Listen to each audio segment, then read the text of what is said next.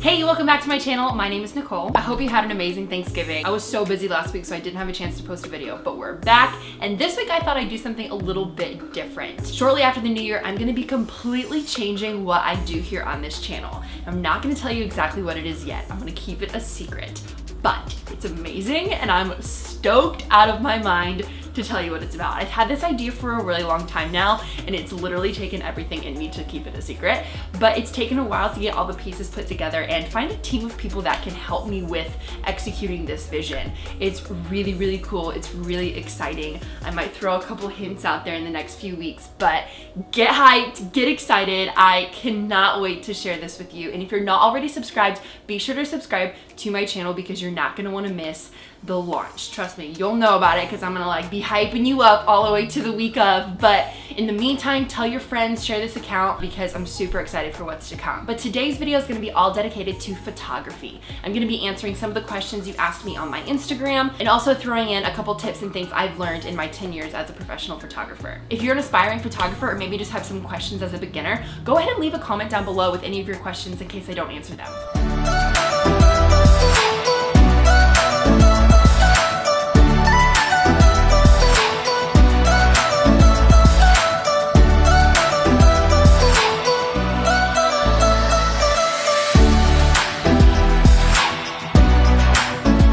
Okay, so my journey as a photographer started about 10 years ago.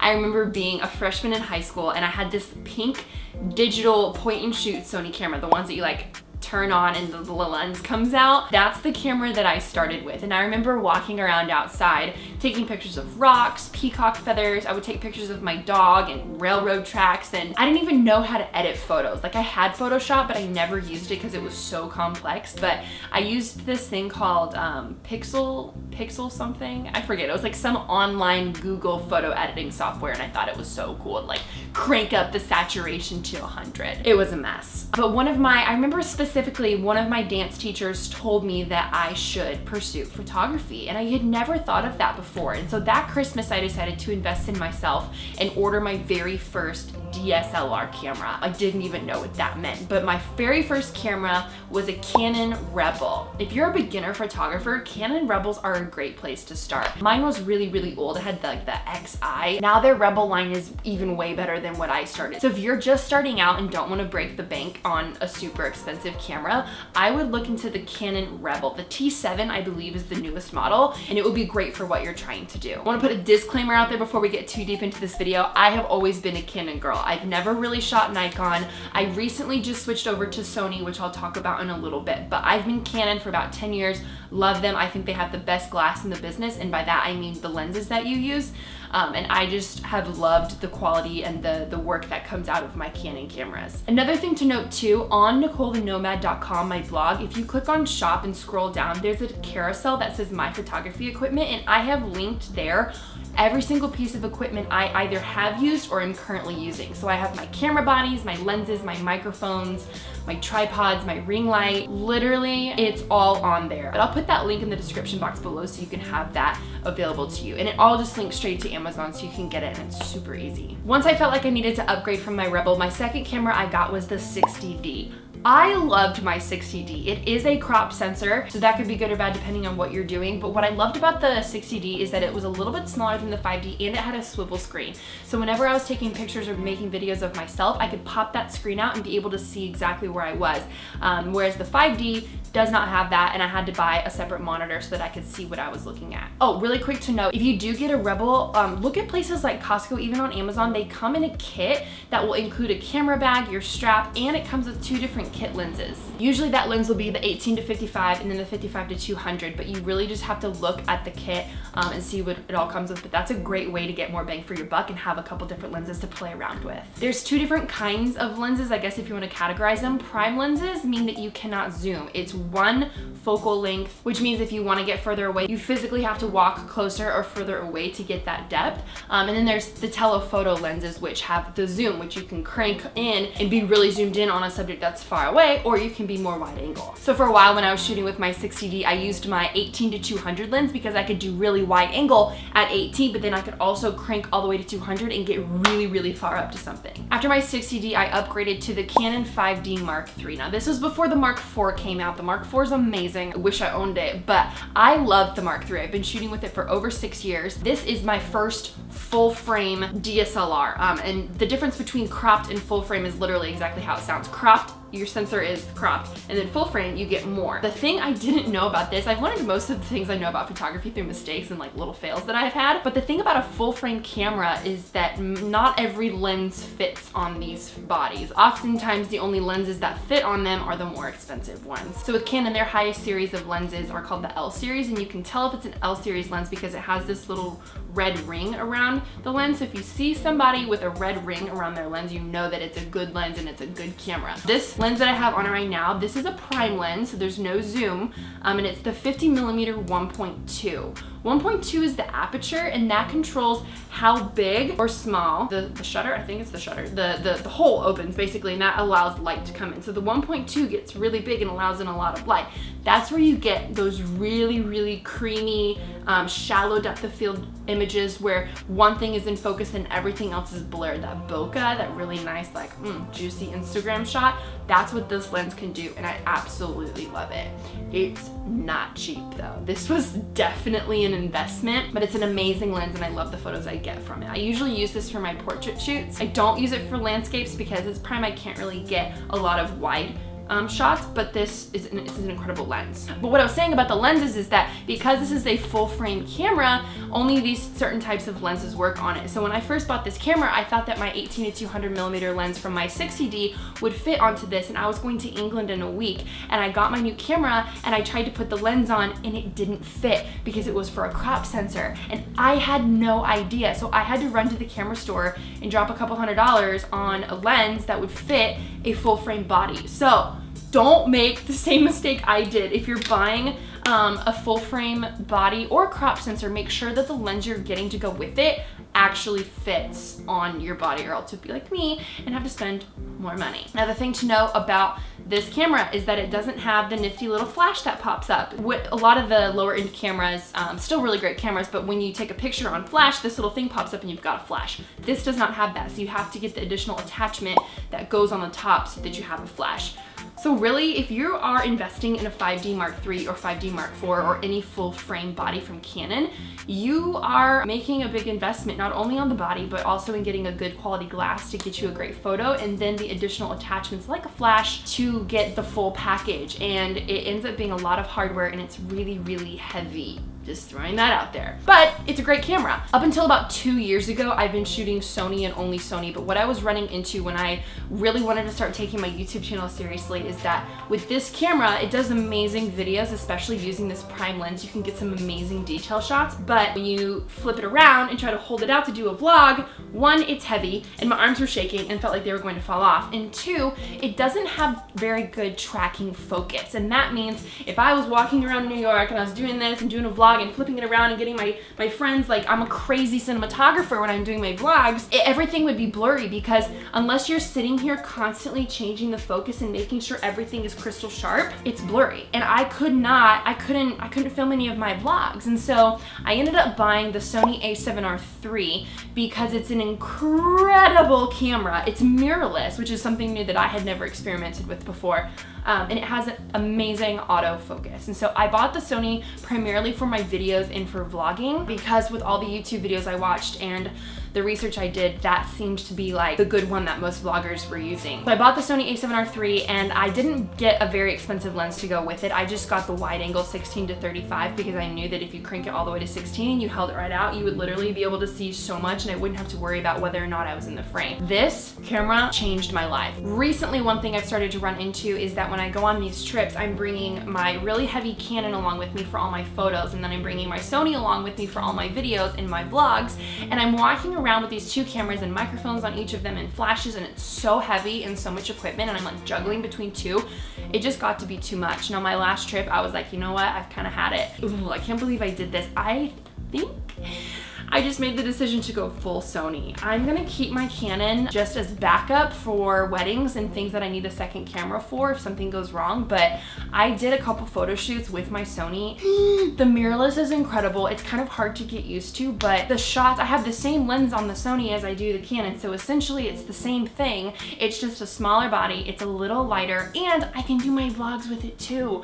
So I'm giving it a try. I'll let you know how it goes, but right now I am shooting full Sony a7R III right now with the 18-200 2.8, but I also have got my 16-35 wide angle. Moving on, before I get too deep into the technicalities and specifics of camera gear, because I'm a nerd and I could talk about these things all day, I'm gonna go to Instagram and look at the questions that you asked so I could answer those specifically, and then we'll go from there. Okay, how much study should a person do before taking photos, aka best way to learn? And then we also have a similar one, best ways to up my photography game. Honestly, shoot. Just shoot. Take your camera, take pictures of everything. Take it with you. My camera usually never leaves my side. I'm known as the friend that always has a camera with her, and I can't go anywhere without looking like a tourist because I always have this giant camera around my shoulder. It sounds so cliche, but the more you shoot, the more you're gonna learn about your camera. I just encourage you to experiment. Honestly, the only way I got any good was by shooting people. Ask your friends if you can go out and take pictures of them. Everybody loves free photo shoots because you get free Instagram photos. My business literally started by taking photos of friends, and then somebody saw them online and thought they were good and asked me if I would take their photos. This leads into another question that I got. How do you recommend growing your business? As a small business owner, word of mouth is how you survive. In the beginning, you have to make sacrifices and do a lot of things for free. That's why I started shooting my friends. I asked a couple if I could take fake engagement photos of them. Start somewhere and just shoot anything and everything. The great thing about digital cameras is that you're not wasting any film. So just take photos, take lots of photos, because you're not obligated to post them. You don't have to do anything with them, and they're so easy to just delete. So take more photos than you think necessary, and you're going to be surprised how much you learn. On that same note, for the question about what do you recommend for growing your business, serve and love your clients the best way you know how. Honestly, this is the customer service business. You want your clients to feel like the most special person in the world. So whether you're doing a wedding, an engagement, a senior photo shoot, a fashion shoot, whatever it is, your job is to make that person feel the most incredible they've ever felt in their entire life. Go above and beyond for your clients, because if they have a good experience, they will share it with their friends. They will share it with their family. They'll post your images everywhere, and people will be asking, who the heck took your pictures? There's something to be said about knowing the art of photography and taking good photos, but there's also a whole other side of the business where you have to serve your clients. So love on them, be in communication with them, give them a free gift, buy them coffee before their shoot. Like, whatever you do, show your clients how much you love and appreciate and value that they just invested their money and their time in giving you an opportunity to take their photos. Okay, this is a good question. Places to take photos when you travel. Okay, so before I go on a trip, I do a lot of research, mostly on Instagram. I also look on Pinterest, but I also just like Google things because there's some really awesome travel blogs out there, like Nicole the Nomad. Anyways, but I look up on Instagram, I use hashtags, and I find pictures that are already out there, and then I save mood boards. I make boards on Pinterest, I make albums in my Instagram, and I save ideas that I like. That way when I get to the place, I know exactly where I want to go, how I want the picture to look, and how I'm gonna spin it to have my creative twist on it. This is so helpful, knowing beforehand kind of what my expectations are going into a trip, especially if I'm not going just for work. Like if it's a fun trip, I don't want the entire trip to be about taking pictures of me for my Instagram, because if I'm with family or friends, that can get kind of annoying. And so the more I can be prepared in advance, I can just do something really quick, have my friend or my dad just like snap a photo of me because I already have it planned out and I know exactly what I want and what I'm looking for. And it's also helpful if you don't have a photographer coming with you, which I'm assuming a lot of people don't, because let's be honest, I do this full time and I don't even have a photographer that comes with me all the time. You can show them from your mood board or your Instagram, like, hey, I want it to look kind of like this, like get this shot, I'll stand here. Another thing you can do is have them go stand and have you take the photo how you want it, and then show them like, hey, I want it to look just like this, except I'm gonna stand there. Super good way to do it. Which leads me to my next question that I got asked: who takes photos of me? This is such a funny question because it's actually something I struggle with a lot as an influencer and a blogger. It's hard for me to find photographers. So if any of you out there are photographers in the LA area and want to help a sister out, hit me up. I'll definitely take you up on that. It really just depends. Usually it's my dad if I'm home or with family. He's amazing and so patient with me. He knows a lot about my camera because I've taught him a lot, and he's really quick at learning, but he's really creative and I love shooting with him. There's a couple photographer friends I have in LA that if they're free we can get together and shoot. Other than that, it's literally random people, sometimes strangers. Sometimes I'll just like literally ask someone on the side of the road like, hey, can you snap this photo with me really quick? Because it's always changing. And honestly, other times it's self-timer. I put my camera on a tripod, hit the self-timer, and it usually takes me about an hour, but what are you gonna do? Gotta get the shot. So there's that little bit of info. My husband bought me a camera for Christmas. Do you have any advice to get started? Just shoot. Pick up that camera, turn it on, get off of auto, put it on manual, figure out the settings. I watch YouTube tutorials daily. I made a commitment to myself that I'm going to learn more about my craft so I can be a better photographer, a better filmmaker, and be more creative and serve people at my best. So I just suggest putting it on manual, play around, fail, fall on your face, figure it out, but that's how you're going to learn, and I think it's just gonna be amazing for you. Also, so nice that your husband bought you a camera. Not necessarily photos, but recommendations for video editing for beginners. And do you teach a photography course? I do, kind of. I'm not sure how many of you follow me on Instagram, but I just launched a mentorship program called InstaQueen, where I talk all about how to create content for Instagram, how to grow your following, how to build an engaged audience, but on top of that, photography tips, how to use your camera, how to take creative shots, how to edit your photos, and additionally, video editing. If you're interested in that, find me on Instagram and shoot me a DM, or you can email me. I'll put my email in the description box down below, but it's a really cool program that I'm super excited about. And so far, my clients and my mentees that I've worked with have just like been so amazing and done so well with it. So that's cool. But video editing for beginners, I think just watch tutorials, play around in the program. That's how I learned. I teach myself a lot of things, and I think it's less daunting and intimidating if you just sit down and try to do it. You'd be surprised at how much you can figure out. How to edit, always looking to learn more. That's awesome. I don't know if you're talking about photos or videos, but just play around in Lightroom and Photoshop. You're gonna discover a lot of things. If you want a good place to start, I sell my presets on my website. I'll link them right down here below, but presets are a good way. I don't think they're just like a slap-on filter, but it's a good starting point to click on something and then have a base of a look that you like, and then you can kind of tweak it from there. I use presets. I make my own presets. They're really great. They saved my life, and it saves you a lot of time in editing, so I would highly recommend that. What ring light do you use? I got this question 3 times. Like I said before, they're all linked in my shop. I'll put the link down here and you can check it out. How do you pick the best camera and lens? It all depends on what you want to do. I just talked a lot about the cameras that I use and which ones I've had success with. If you don't want to spend a lot of money, I would recommend the Canon 60D.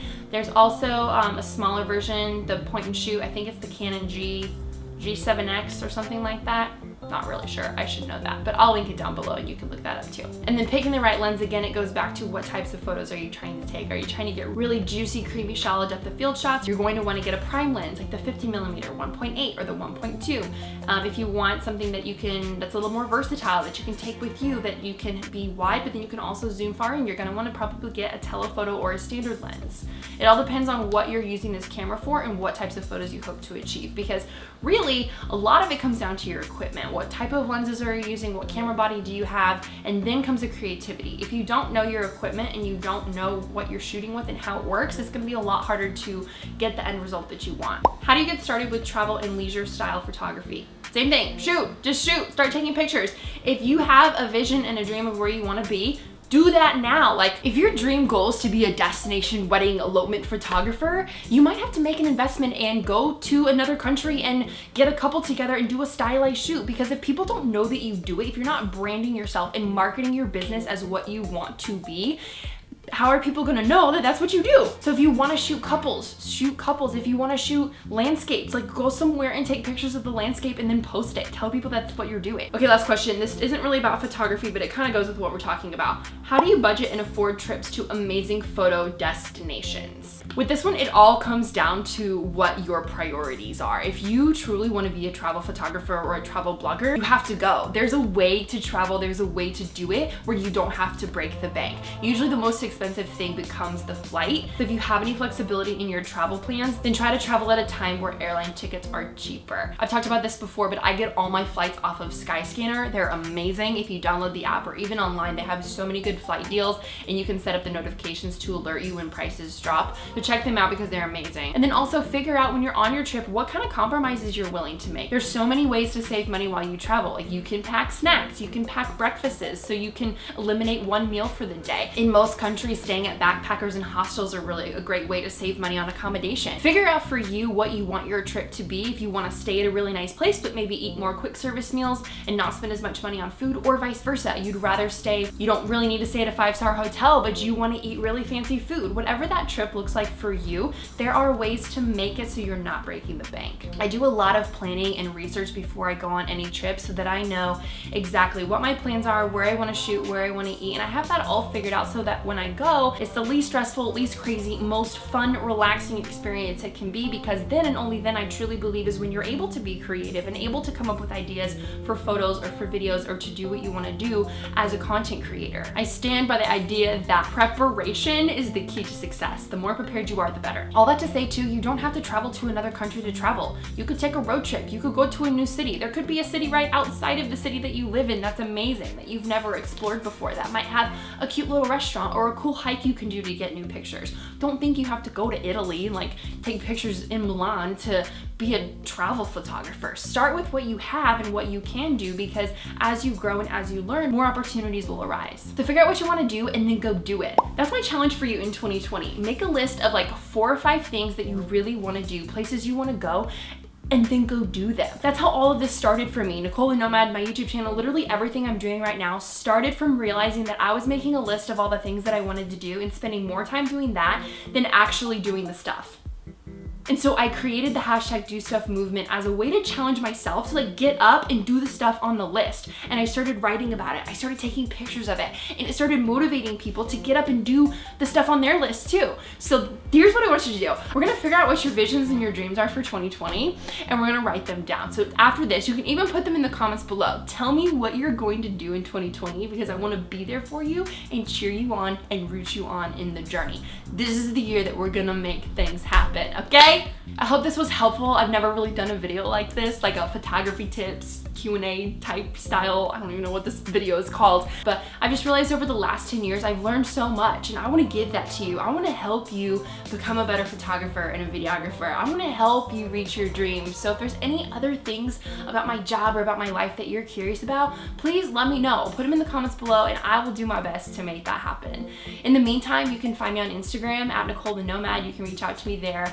But yeah, I just hope that this video inspired you. I hope that this encourages you to pick up a camera and just start taking pictures. Don't forget to subscribe to my channel, and we'll see you next week in New York. Bye.